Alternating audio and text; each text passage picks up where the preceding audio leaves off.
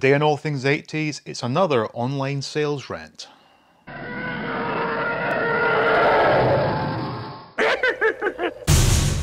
Welcome back to All Things 80s. Now, once again, we have our weekly online sales rant. I found some pretty interesting stuff for you, so without further ado, let's get in there and check them out. Okay, so first of all, I was looking at Entertainment Earth and I came across these Barbie dolls with a Star Wars theme. Now, the first one, they're calling it Star Wars X Barbie Darth Vader doll. Now, I'm trying to understand who this is aimed at. Well, for a start, it barely resembles Darth Vader. I can see her sort of clutching his chest plate. It looks to be like a purse of some kind. She's wearing shades. The packaging, Star Wars Barbie. I will say this, the packaging is pretty cool, but what I don't like is this price of $99.99. I just don't know who this is aimed at, and I don't know who is going to pay that much for something like this. So there she is without her shades, and with the shades. I just do not understand this product at all. And funny thing is, it's not only Darth Vader. Now, they have a Princess Leia, which I can kind of understand because it pretty much is Princess Leia, although the dress is not quite accurate, and she certainly never wore these sort of hooker style strappy up the leg stilettos. Again, packaging seems pretty cool. The doll itself I have no comment on because I certainly don't collect dolls. But again, $100 just seems rather excessive. And finally in this range we had the R2-D2 doll, which is probably the most ridiculous of the bunch. I don't know what it's meant to be. Looks like blue hair, so she's probably a feminist. Now, is that C-3PO's, I was going to say his codpiece. It's not his codpiece, but you know what I mean. That part of C-3PO's body seems to be the purse on this one. Part of her corset looks like it's, you know, R2's body, but just, to me, it's just absolutely ridiculous. And for $100, I don't think so. So moving on, I found this one. Now this came from another a Facebook ad that popped up. A company called Retrogram. And they do customized greeting cards, but with a Star Wars theme. And at first glance, it looks like it could be quite interesting. But then when I was scrolling down, I could see that they're doing it with incomplete vintage figures. So there's Princess Leia missing her cape. Blaster, there's Lando missing his cape. So I wanted to see how much these things cost. So it seems as if you pick one, so let's just take Happy Birthday.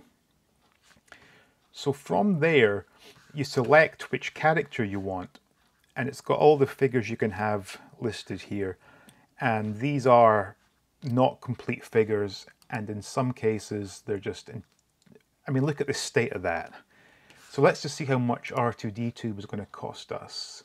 So for this R2-D2, they are charging $69.99, which is absolutely ridiculous. Of course, I did take a quick glance earlier,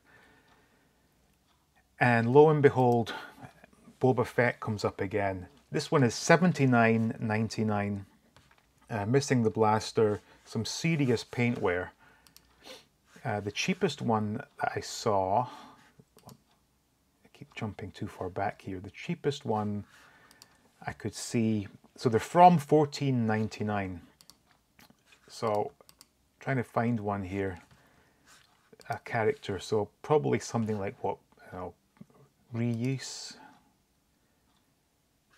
Hey, come on. Reuse. So that's $19.99. Figure itself looks okay, but of course missing its weapon. Wonder what C-3PO is coming in at. $39.99. I guess it is a complete figure, but it certainly isn't worth 40 bucks. Squid Head, let's see if it has its cloth cape. It certainly does not, and they want $19.99. It's all pretty sad, really. Ewoks without their headdresses look ridiculous, and in this case, $39.99 for a stupid looking card. There's Ugnaught missing his cape and little handbag. It's a thank you card. So from 19, so it's the same thing. So they have the same list of beaten up figures. I just don't understand this. If they were mint figures, I guess if someone was to send me one that said happy birthday with a mint figure, I might be quite happy with that, but not for an incomplete beaten figure, and some of the prices they're charging is just extortionate. So in my opinion, Retrogram is an absolute waste of money. Now we got onto eBay, and oops, eBay here. So this is interesting. This is a complete collection of vintage Kenner figures, 1977 to 84, and it's high grade, for $17,000 plus 200 shipping. So I thought, this is interesting.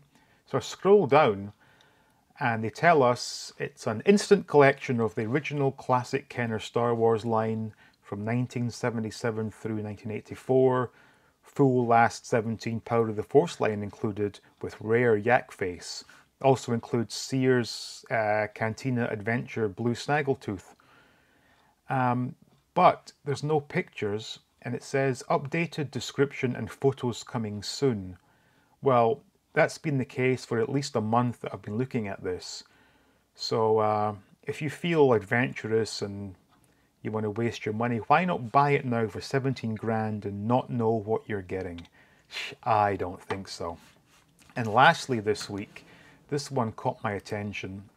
This is a $50,000 Boba Fett, and it's on a Return of the Jedi card, which is not in particularly good condition.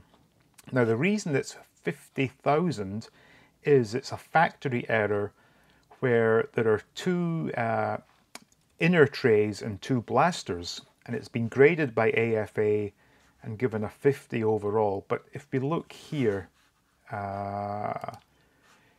you can almost see that there are indeed two inner trays and two blasters. But my question is this. Yes, it's probably a unique, one-of-a-kind piece, but the figure itself isn't rare. The card back is in terrible condition. Why would you pay 50 grand to get a factory error that contains two inner trays and two blasters? I really do not understand this. And then also the card back has had whoever had it scored out the ones they had. Now this is interesting. This collector must have been someone who started during the probably the Jedi line, because they're missing most of the Empire and most of the Star Wars figures. But anyway, I digress. The point I'm trying to make is that this is simply not worth 50 grand. And in my opinion, this should only be selling for the sort of standard price of a mint on card Boba Fett. The fact that it has two inner trays and two blasters does not justify this $50,000 price tag. Quite ridiculous, really. Well, I hope you enjoyed that, and I trust you won't be wasting your money on some of the crap I just showed you. So anyway, please do like this video, please subscribe to the channel, and we'll see you next time looking at all things 80s.